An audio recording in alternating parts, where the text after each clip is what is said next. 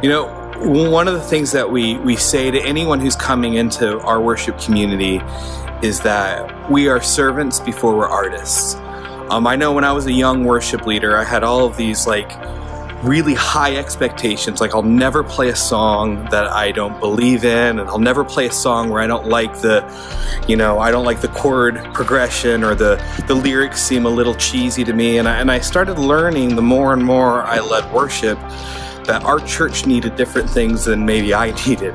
And so as worshipers, as worship leaders, we are serving the needs of the church more than we're serving our own needs. And so when I say that we're servants before we're artists, we're artists. We want to create beautiful things. We want to make beautiful noises for the Lord. We want it to sound amazing and cool. But sometimes we might not play the song that we love.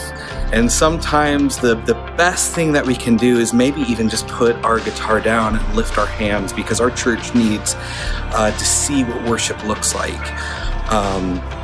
And so another thing I say along those lines is that we're worshipers before we're artists. And so, your guitar is not your primary tool as a worship leader, your body is. And so we are able to model what worship looks like. We're able to say, we give people permission. Like, whether we're on the stage or we're in the congregation, people are looking to us to say, this is what it looks like to come into the presence of God.